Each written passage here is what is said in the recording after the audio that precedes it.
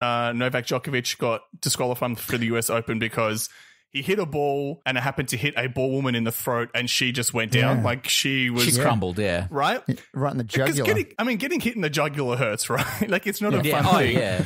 But I saw like that woman received backlash and death threats online saying, and the Oscar goes to how dare you, blah, blah, blah. Like, so if people are willing to say to an elderly woman who got hit in the throat, you're faking it, man up type of thing. There was probably people at this club thinking that this guy should just get over it as well. Yeah, there's so much at play though for the woman as well. It's like A, she was unknowingly hit in the throat. She didn't see it coming. Yeah.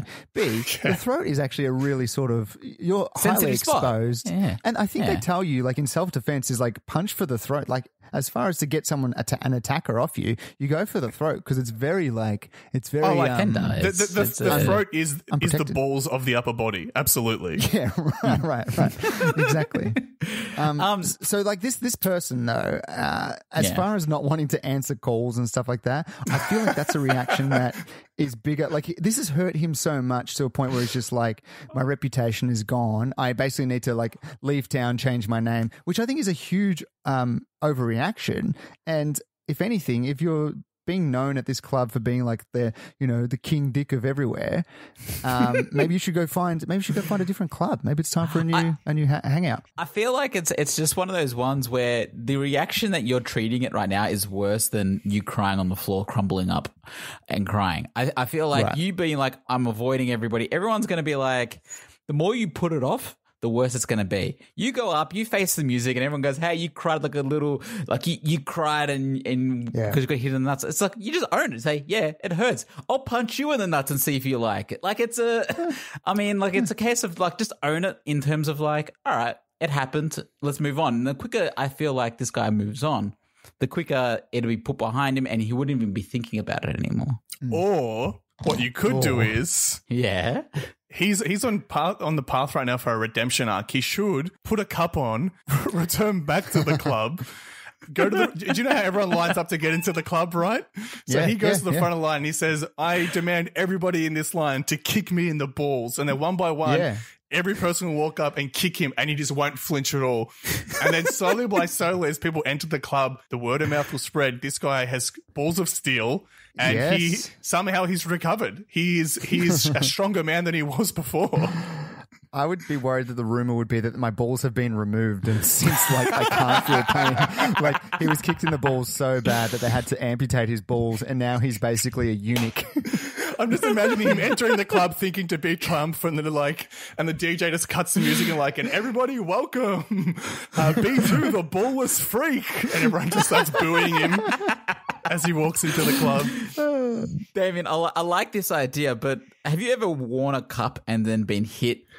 Yes, I did karate, Marcus. Yeah. Oh. Did you cups in karate? I guess, yeah. I have been hit with the cup on, and it still hurts. So if I had 20 people kicking in that region, I'm going to have a bruise around my crotch region. It's just like all the pressure's gone. That's true. Did you guys have people, like, I guess, in your high school that were like club promoters for a certain place, a club on a certain night, that would often be like, come on, use Chris's guest list on Friday and get a free drink on arrival? Yes. And look, I will say club promoters, I know the whole thing is like they obviously get commission for the amount of people they get through the door. But they're also, I think, being a straight guy, I think being hounded by club promoters gave me a little window into what it's probably like being a woman being hounded by like annoying guys, because they're always tagging you in posts and sending you invites to things and messaging you being like, hey, what are you doing this weekend? You want to come to the club? So in a way, I kind of feel like this guy deserved to be kicked in the balls, because I feel like that kick was full of karma, right? That was like, this is what you get. That's what I'm thinking. I'm just picturing every club promoter I ever knew, and I'm picturing that this is they're all sort of like combined into this one man. And you know what? That shoe that kicked him in the nuts did what I never could have done to all the club promoters that would bug me. And I'm sort of like, I'm grateful for them. I like how we've made B2 a club promoter. He's not a club promoter. He was just an innocent. No, I don't know if he was innocent. He got into a fight. Maybe he was a club promoter. List. We don't know. Yeah, exactly. That's a sick name, though. If you were to go to a club and be like, yeah, I'm on Blade Runner's list, I'd be like, fuck yeah. That's that's badass. All right. Decades list. So what are we saying to this guy, Blade Runner? I mean, what does he want? What is he asking? How does he get over the embarrassment? Yeah, I think you just have to get over it, right? Yeah, like there's literally nothing you can do. At the end of the day, I think it's still a cheap shot. It's not like he was bested in fisticuffs. Yeah, he got kicked in the shutdown button. Like nobody bounces back from that. It was the kill switch, exactly. Yeah. That's true. It wasn't a fair fight. It's just like if you got glassed in the back of the head with a bottle and knocked out or king hit or something like that. It's a cowardly thing to do. So whether he was a club promoter or not, I think it wasn't a fair fight. It's not like you lost a bit of dignity for the fight. As far as the tears go, I don't think there's anything wrong with crying, bro. Just let them flow. Let them flow, and then use that river of tears and slide right home. And look, I have to admit, if I happened to find myself in a club fight and I knew I wasn't going to win it, I'm club promoting my foot straight into that person's balls. Like free entry. I'm going for the cheap shot. I'm not going to be a noble man and be like, this is a duel where we only use fists. I am kicking that man straight in the balls. Damien's not going to accept no punch in the face. He's just like, I'm going to kick and run. That's right. Run and scratch and scream and bite. Everything is like people think it's cowardly, but like no, it's cowardly because it's the right way to do things. Exactly. I had a friend once I had this one friend who used to get into fights all the time, and it was one of the reasons why I stopped going out with him, because I never wanted to be part of those fights. He said there was once a fight where he got cornered by like 3 people and he was by himself. So his way to counter that was he took off his top, took off his pants and started screaming like, come on, let's do this. Like basically like, I've got nothing to lose. And the dude's backed away like, okay, this guy he's a bit unhinged. Let's just not get involved with him. He's basically doing the Lethal Weapon, like Mel Gibson from Lethal Weapon. Like you think you're crazy and he starts slapping his face. Yes. And I say that's a great idea. I mean, if you're the craziest one in the room, you've got no limits. I'd be worried about that. Fight or flight, baby. Fight or flight. All it takes is those 3 guys to go, yeah, all right, and they just beat the shit out of him. And not only is he on the floor, he's naked on the floor, and he's like, oh man, and steal his pants. Then the CEO of Abercrombie and Fitch walks past and is like, hey, you look great without a shirt off. Let's get him at the front of the store. Stand out the front, please. That's it. All right. I think we're happy with... Yeah, I think we've answered the question there for Blade Runner. Damien, do you want to go next with this one? I would love to. And I guess I am the sequel to Marcus, so I feel like I have to really bring it with this question too, because that was a strong start from Marcus there. So the film that I think that is better than the original film is the classic sequel to the Fast and the Furious. It is Too Fast, Too Furious. I just think it was really able to unpack the importance of being both fast and furious in a way that the first film didn't. I just feel like it really expanded on that. I got to say also the title is just so much better, like including numbers in the title. So smart. 2 2s in the title. Oh, absolutely. And actually that was a joke. That is not the film that I'm going with. Oh, no. Wait, I was gonna say though, as a mathematical minded person, that confuses the fuck out of me because 2 + 2 = 4, guys. Is it the 4th 22? Film? We don't know. Oh my god. Is it the 22nd film? Oh my god. Yeah. Do you have any idea? I know they've announced that in the newest film that's coming out, they're going to space. Does it have a pun? Like what number is that? It would be like 9 or 8. Cloud 9. It's on Cloud. Is it going to be Deep Space Nine? Balls Deep Space Nine. Could be. In which Vin Diesel flies to space and has sex with Uranus. But the thing is, they've actually cast Vin Diesel. No, Dom Toretto is now being played by Johnny Sins because he's the experienced astronaut. I was going to say maybe it's called Fast and Furious ... Light Speed or something like that. Hey, that's pretty good. Yeah, it's not bad. Yeah, that's not bad. Yeah. Take this man's shirt off and make him the lead promoter of the Fast and the Furious now. Put him in the window. That's it. Yeah. Put him in the window. As good. That's it. All right.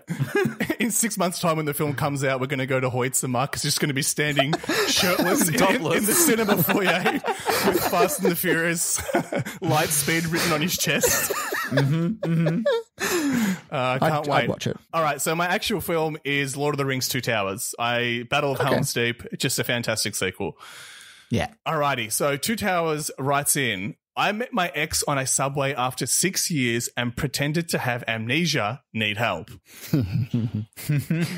I know this sounds idiotic, but I was caught completely off guard and she is the only person I ever loved. She left me when we were 22 for the reason that I was basic, not cool enough, and didn't understand Twitter. I was in breakup blues for almost a year and had to change city and get a new job. It happened yesterday evening. I was on my way to a friend's place. I gazed up and out of nowhere we locked eyes. It felt like all the bones in my body cracked at the same time.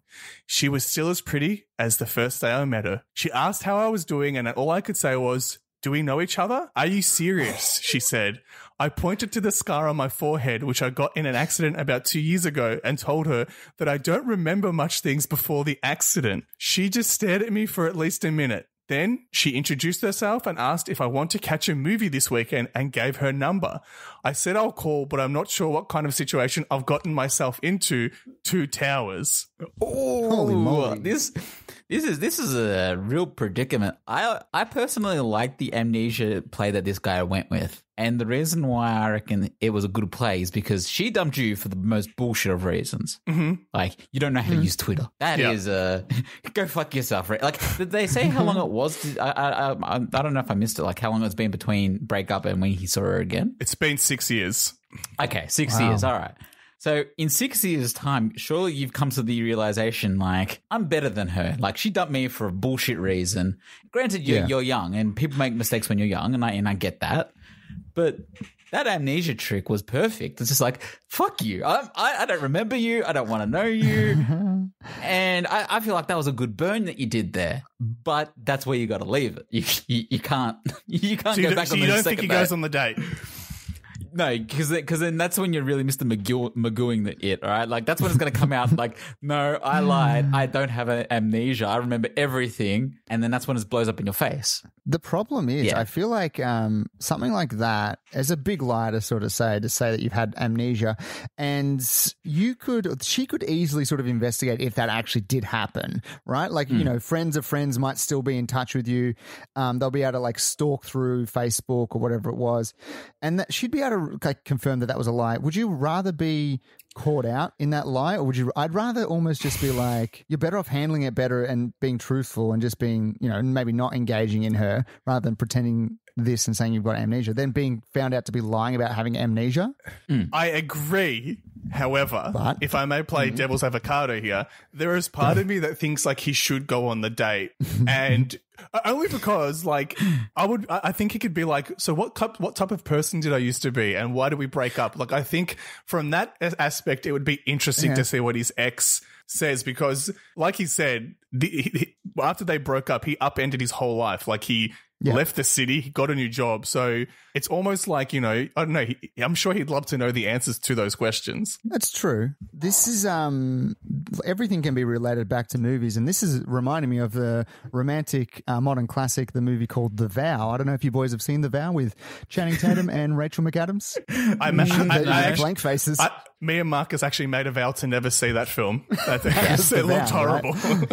Let's not watch it. Yeah. Basically, what it's about is that, so Rachel McAdams and Channing Tatum are in love, and they, you know, they're a couple. There's a car accident. Rachel McAdams loses her memory and doesn't remember him, and she only remembers up to a certain part of her life when she was basically a young person, a different person, and so she's acting this way. So she was very like school orientated and I think she was like not an elitist, but she was from a rich family, and the person that Channing knew, she was like the free spirit artsy girl, and so she doesn't want to do her art anymore. She wants to do this, and he has to convince her that she was married to him, that he loves her. So this is bringing me flashbacks, and I might actually cry a little bit because it's a pretty sad movie. Well, I feel like we need to name the rom-com between these two guys if things do work out. You guys got any That's titles true. off the top of your head? I don't know. Something to do with amnesia. I'm thinking like Memory Lane might be a good one. Memory Lane. Jesus Christ. And then I can see the reviews being like, Memory Lane is memory lame with like an M instead. Or like, thanks, Roger Ebert. Memory Lane ... very forgettable. Yeah. So this, but I don't look. I'm not supporting the whole. That's too big of a lie that I could, want to still, take part of in a date. You don't think you should go on the date and be like, when she asks him, so what do you do for work? He's like, well, I'm actually the CEO of Twitter now, just to see her reaction.